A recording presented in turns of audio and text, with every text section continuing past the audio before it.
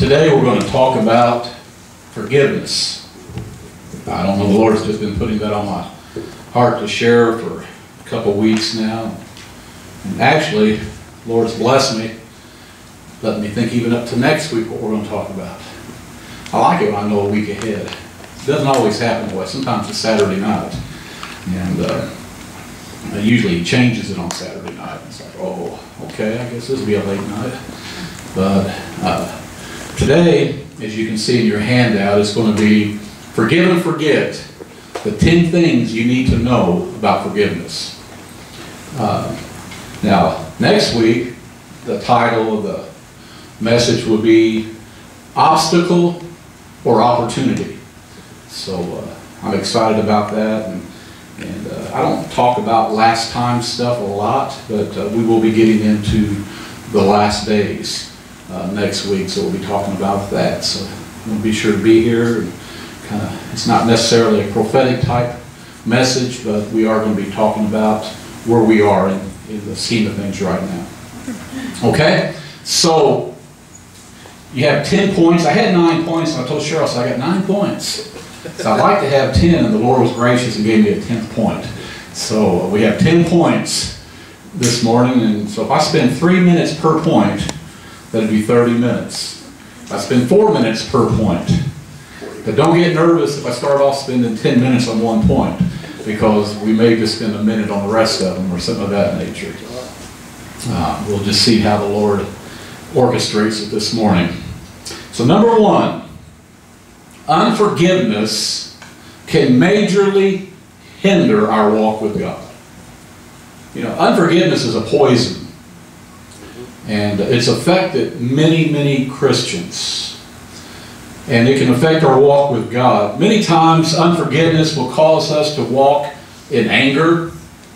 It'll cause us to walk in bitterness. Sometimes we may not even realize we're harboring feelings of unforgiveness until somebody comes up and touches it by something they say, or something that will happen that will bring it to the surface. And all of a sudden, we'll realize that there's unforgiveness in our lives, and there's things that we need to deal with and that we need to take care of. And church, this is a profound point. Simple but profound. The only way to overcome unforgiveness is to forgive. It's pretty much that simple. The only way to overcome unforgiveness is to forgive. Number 2, forgiveness is, in many ways, the foundation of Christianity. I mean, Christianity is based on forgiveness. Jesus came and died on a cross that we might be forgiven.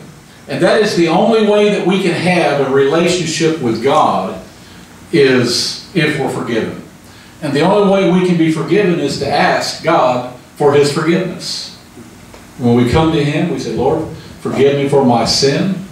I thank you for dying for my sin. I receive your forgiveness. I receive your salvation. I thank you for making an eternity in heaven for me because of what you've done for me. And that's the whole foundation of Christianity. And then not only did He do that for us, but we'll see here shortly that He calls us to do the same for each other. As I have forgiven you, so you should forgive others. Amen?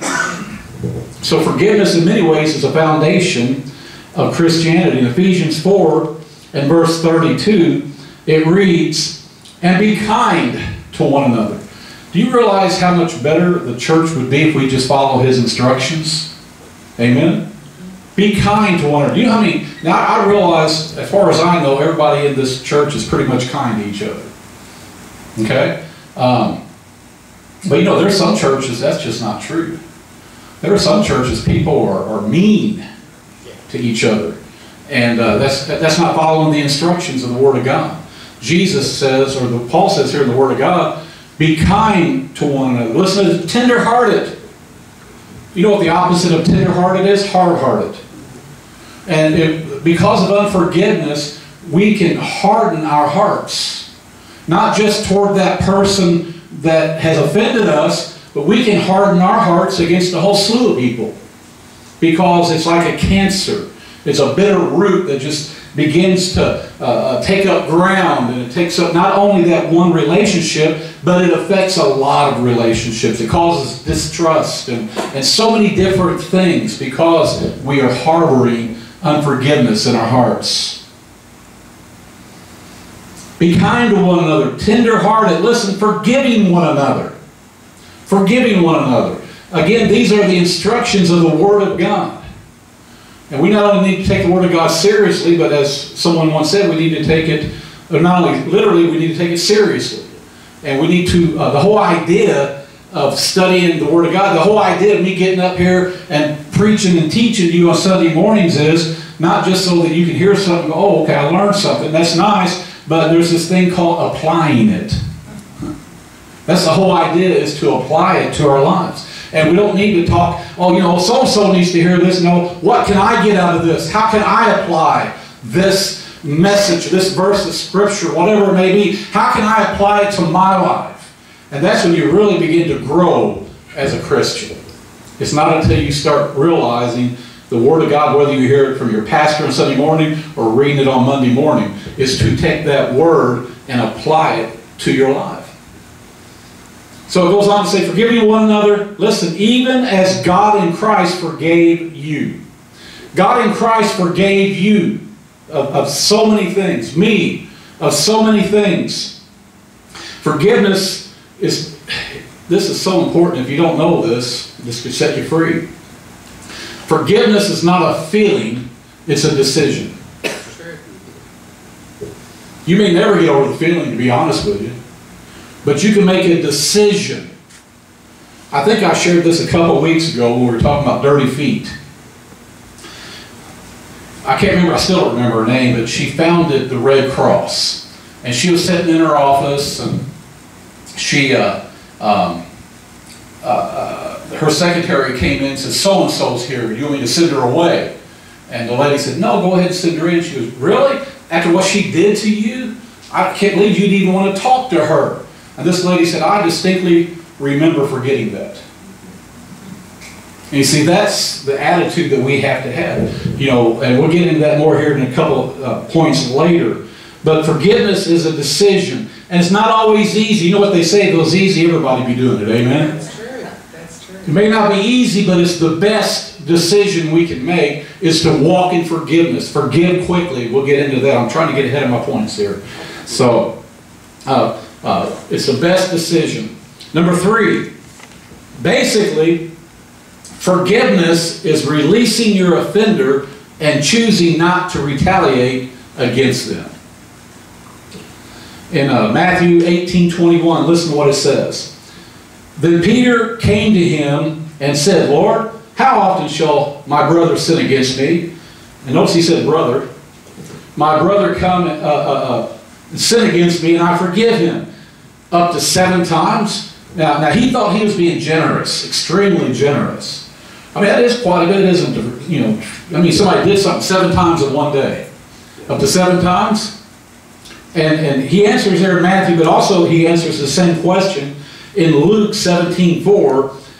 And it reads there, and if he sins against you 7 times in a day, and 7 times in a day returns to you, saying, I repent, you shall forgive him.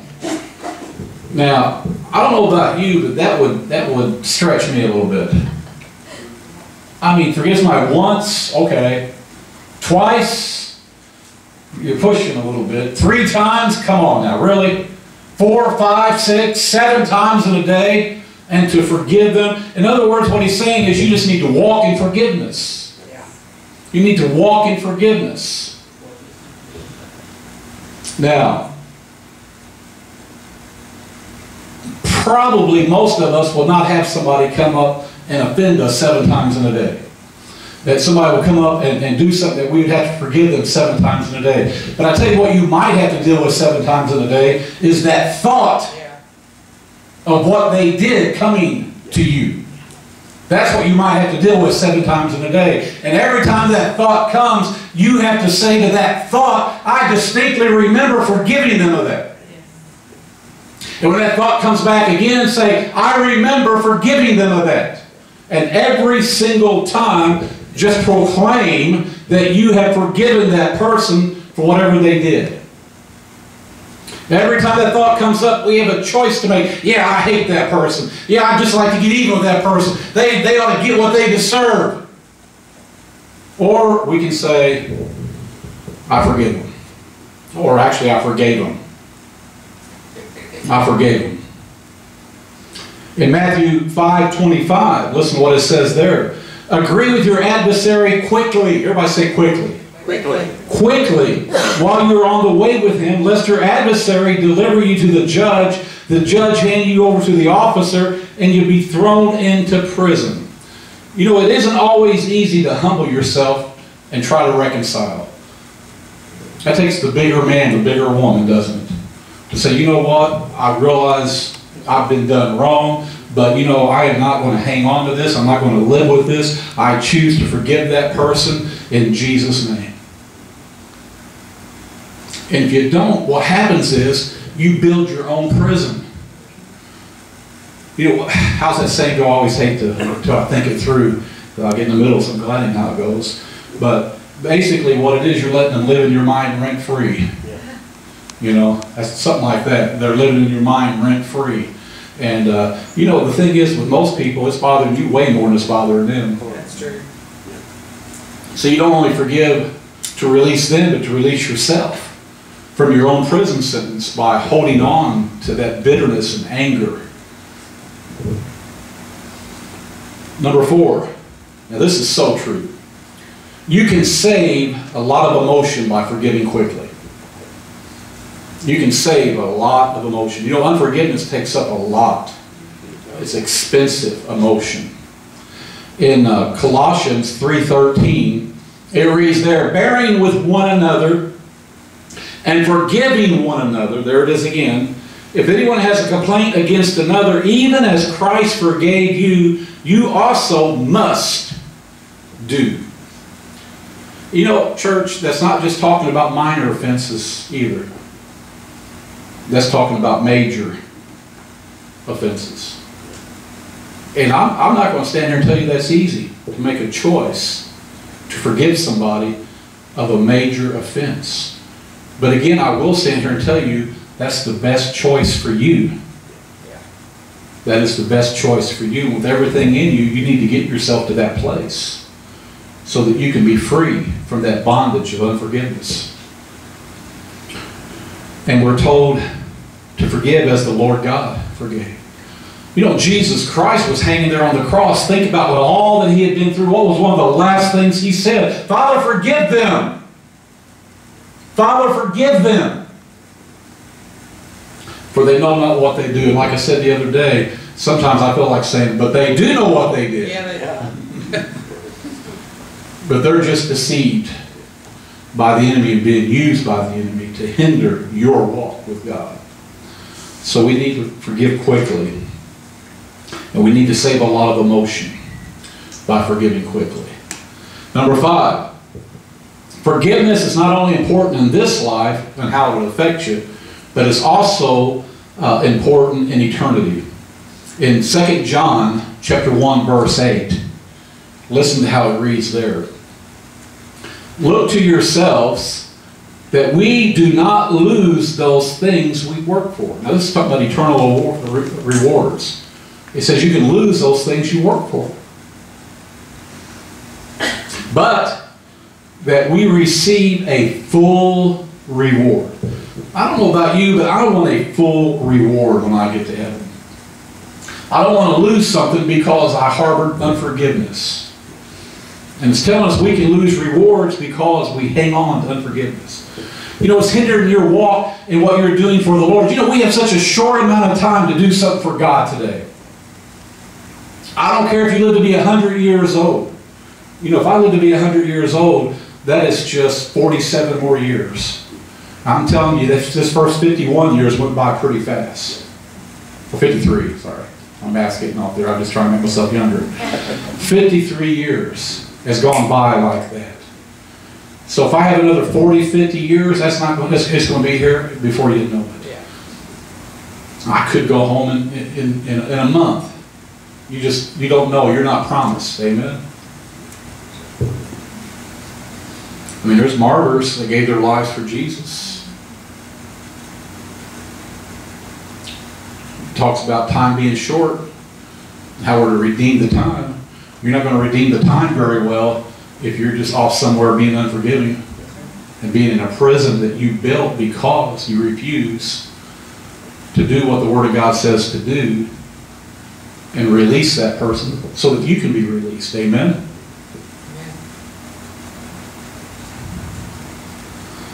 So don't let unforgiveness cause you to suffer eternal loss.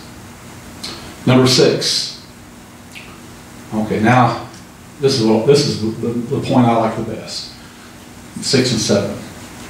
Number 6. When God forgives, He completely forgives. In Psalms 103, verse 12, it says, "As far as the east is from the west, so far has He removed our transgressions from us." Now, you probably heard this before, but in case you haven't, or as a reminder, why does it say east from west? Because east and west never meet. North and south will meet up someday. In other words, your sins are never going to meet God's remembrance again. Your sins are completely forgiven, to be remembered no more, as we'll see here in a moment. Number 7, when God forgives, not only does He completely forgive, but when God forgives, He forgets.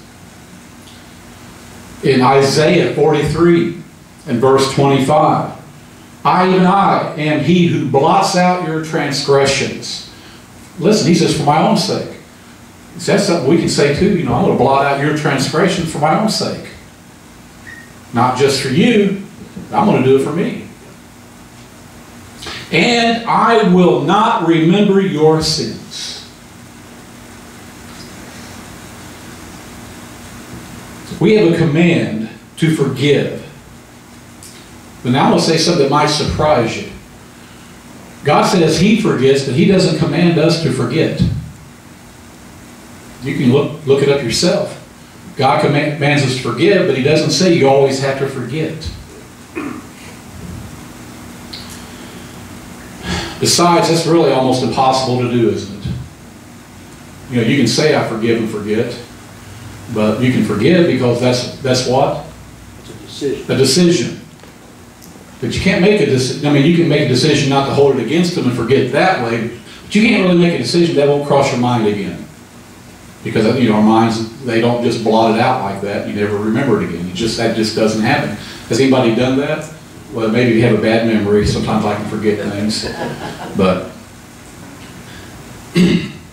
we can forget for a certain amount of time, but then something will trigger that emotion. Something that somebody might say or something will happen that will remind you of that situation, that person, what they did. So, even concerning ourselves and forgiving ourselves, we continue to remember. And at times we don't feel forgiven because we remember what we did. But during those times we need to remember that God forgives and forgets. And again, do you really think God forgets? Like, I have no idea what you're talking about. No, He chooses to forget. He chooses not to hold it against you. That's the kind of forgetting that it's talking about. And our job is this, to forgive and remember that God forgets. And again, to be honest with you, forgetting is not always a good thing. Oh, it sounds good, doesn't it? Say, oh, now we're just forget and just go on and like nothing ever happened. I don't think that's good counsel. I'll tell you what I mean here. Look at Romans 14, verses 10 through 12. It reads there, "But why do you judge your brother? Or why do you show contempt for your brother?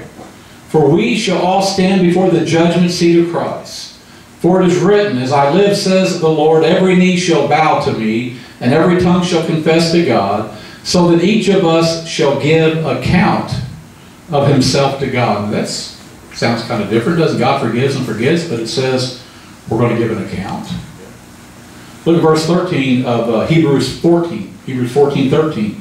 And there's no creature hidden from his sight, but all things are naked and open to the eyes of him to whom we must give an account. There's that word again. Then in 2 Corinthians 5:10, for we must all appear before the judgment seat of Christ, that each one may receive the things done in the body according to what he has done. Listen, whether good or bad. Now, let's think about this for a moment. We hear God forgives and forgets, but it says that we'll give an account. It says that we will appear. That word appear means to be exposed, totally naked. For good or bad. It's all out there. Now, some of us struggle with our past. But it says God forgives and forgets. But then it talks about this giving an account thing. We'll come back next week and we'll finish that up. Now we'll go ahead and go a few more verses. In Revelations 20 verse 12, and I saw the dead, small and great, stand before God, and the books were open. And another book was opened, which is the book of life. And the dead were judged according to their works by the things which were written in the books. So we see we have these books, and everything, everybody say everything. Everything is written in these books. And these books are going to be opened in the last day. What happens here? A book is open, and everything we've done is recorded in that book. Are you getting nervous yet? Now here's the good news. You know, there are some government books with records that you can demand to read. But when you get that book and you open it up, there's going to be certain things that are blacked out. Things that you can't read. You can read the book, but you can't read the parts that are blacked out. What it tells us, He's blacked out our sins. Amen? So when you open that book, your sins have been blotted out. Or you might want to look at it this way, they've been blacked out. They're not there. Now, I want to share with you 3 different kind of books. I really want to try to do an illustration on this. First book, you've never received Jesus Christ, you have not been forgiven of your sins. The book's going to be open, and you're going to see some good things written in the book. But you're probably going to see a lot of bad things. Everything that you've done is going to be written there. You're going to be exposed. You're going to be totally naked before everybody. Everything is going to be read. All the charges against you are going to be read. That's one book. Then there's another book. And it's going to have some writing in it. It's going to have a lot of black in it. Because the only thing you're going to read about this person who has accepted Jesus Christ and received forgiveness of sin, you're going to read all the good things. You're going to know they've done some bad things, but you're not going to know because it's going to be blacked out. So the only thing you're going to read is Tracy did this wonderful thing, and Tracy did this wonderful thing. But you're not going to see anything that Tracy did if she has been forgiven. So you're going to see some good things, and you're going to see some blackout things. But I'll tell you where a lot of Christians are going to be. There's going to be a book open. It's going to have a lot of blacked out stuff, but the rest of it's just white. Because they haven't done a thing for God. So I don't want a book with just a bunch of black marks in it. Mine's going to have some black marks in it. I guarantee you, mine's going to have some black marks in it. But I'm hoping that as I serve the Lord, that when He opens, there's also going to be some good things to read.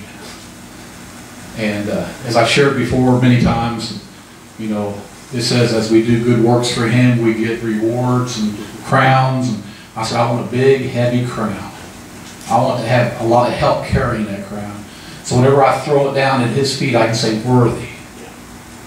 What I don't want is what? A Burger King paper crown. Amen. You're worthy, Lord. I don't want a white out page with a bunch of black marks. I want some things written in the book for His glory. Amen. To show that I truly believed He was worthy while I lived here on this earth. We take a look at that at a different angle.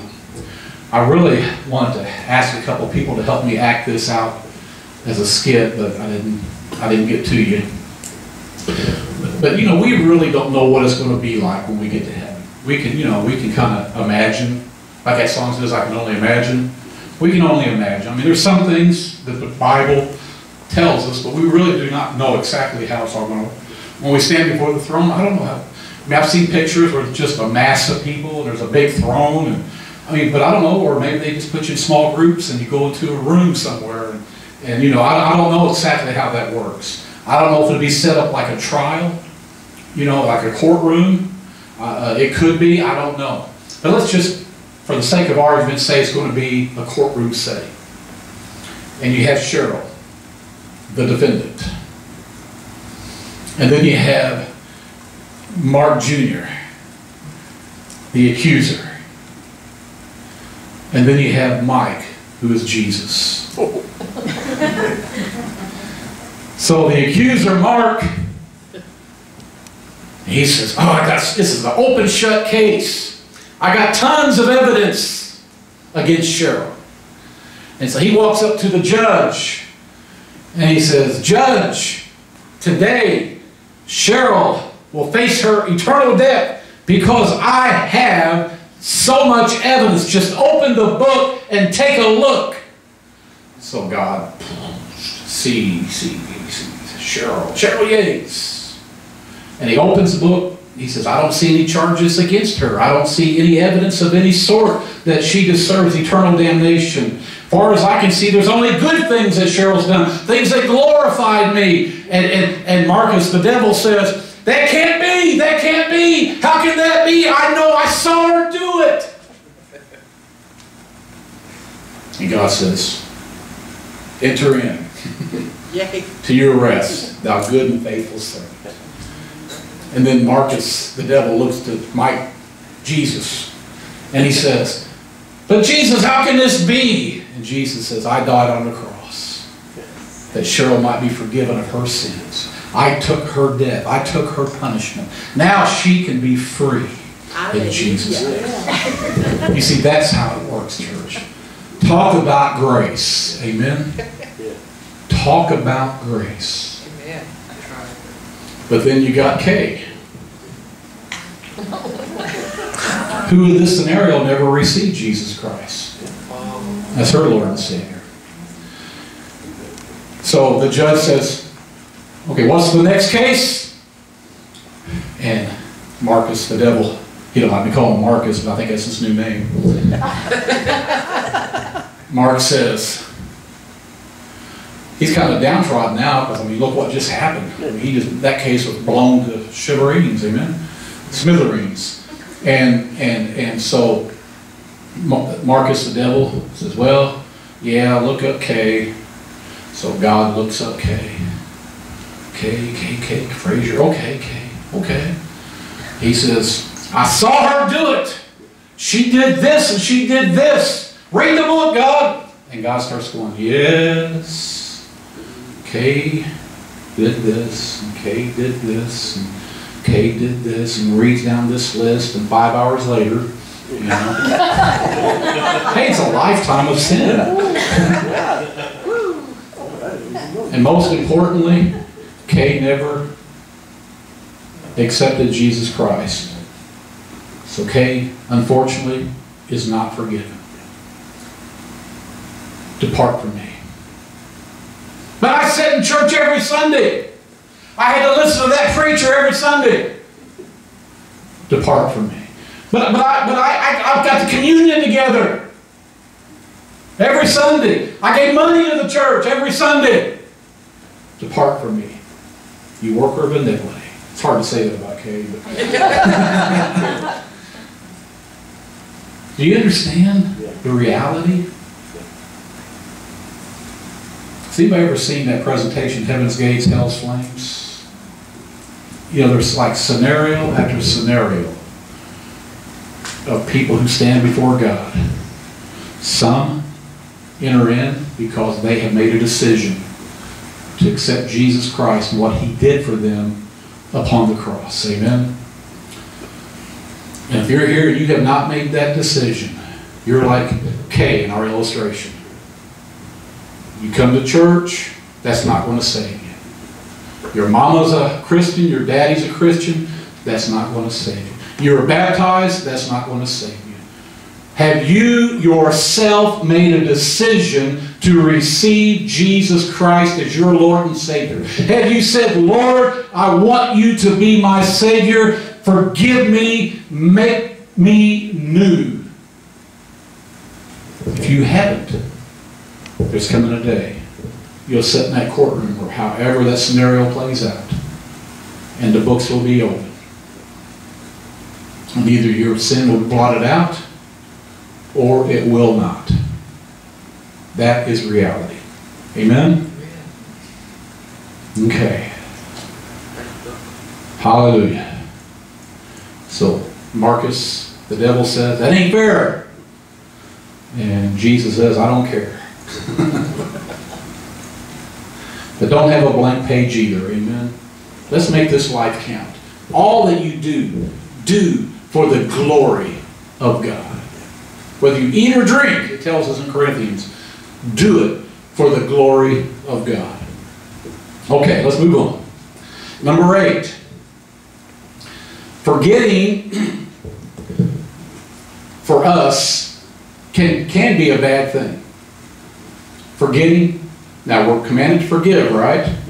But forgetting can be a bad thing. Sometimes we forget when we should remember. Now, personally, I'm not a grudge holder. It's hard for me to stay mad at somebody. My daughter, or actually, I got that from my mom. You know, my mom could just, in no time forgive and go on and be doing tons of stuff with that same person who did something to her. And Charity, my daughter, kind of is like that, like I am. Just not a grudge holder. Just kind of gets on past it and goes on. So that can be a bad, it can be a good thing, but it can also be not such a good thing. The downside is I only remember the good of that person. And that can set me up for repeat offenses. You see, I don't see that person for who they really are and what they can really do to me. And let me just say this, and I'll say it again here in a little bit, but this is a good spot to say it. You can forgive somebody, but that doesn't mean you have to continue to have a relationship with that person. Doesn't mean you have to still be best buddies. You can forgive without continuing a relationship. There's nothing wrong with that, as long as you do it the right way. You see, I'm the kind of person, I just want to put it behind me. I want it to be water under the bridge. I don't like awkward moments, I just want to forgive them, and if I see them out, smile at them, and, I don't want to lie. I say it's good to see you, how you doing?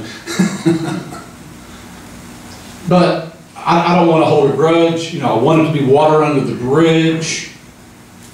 Now, when is it the best time not to forgive or forget? When they have not made an attempt to change, for one thing. They haven't asked to be forgiven. Now, you need to forgive whether they ask to be forgiven or not, but you don't necessarily have to forget if they haven't asked to be forgiven. Okay? There are good people, or there are people that are not good for us. And God doesn't call us to spend our time with people like that. There are what's called toxic relationships, where they just people that poison you. They're always putting you down. They're always, trying to say something to make you feel guilty or bad, or those are not the kind of relationships that we need to continue with people. Now, if it's your husband or wife, that's a whole different story. Okay, you're called for better or for worse. You need to stay in that relationship and work things out. Amen. Get some counseling. Work it out.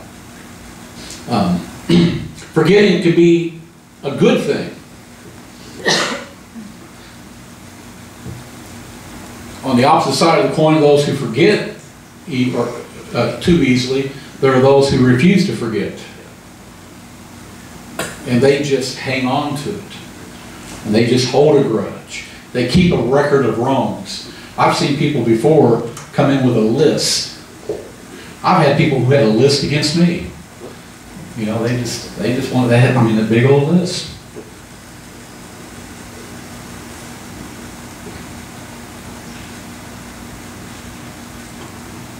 We should strive to forget when it's good to forget.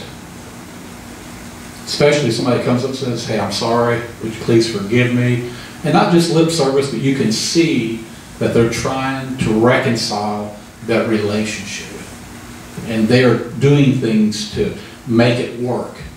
And we say, well, I don't care how you did this, I'll never forget what you did. I forgive you, but I won't forget. See, that's the wrong attitude, amen?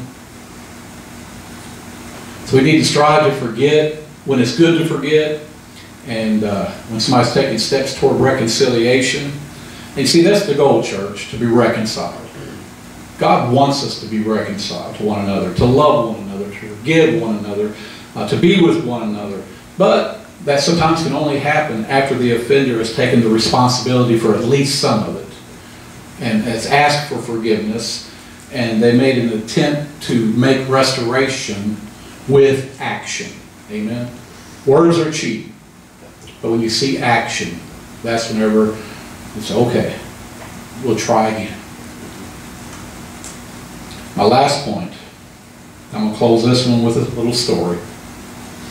People can change, but it takes time to rebuild a relationship. People can change, but it takes time to build a relationship. I can remember one time, and I won't, of course, give names or locations or anything of that nature, but I was counseling with a couple. It's nobody you know. And one of the spouses